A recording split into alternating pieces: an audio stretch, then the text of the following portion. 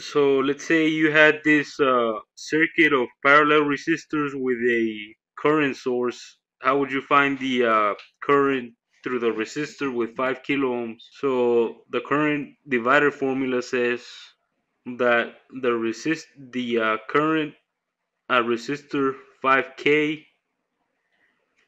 is equal to the current source, which is 5 amps in this case, times the total resistance in parallel. So for this case, we have 1K in parallel with 5K and 7K.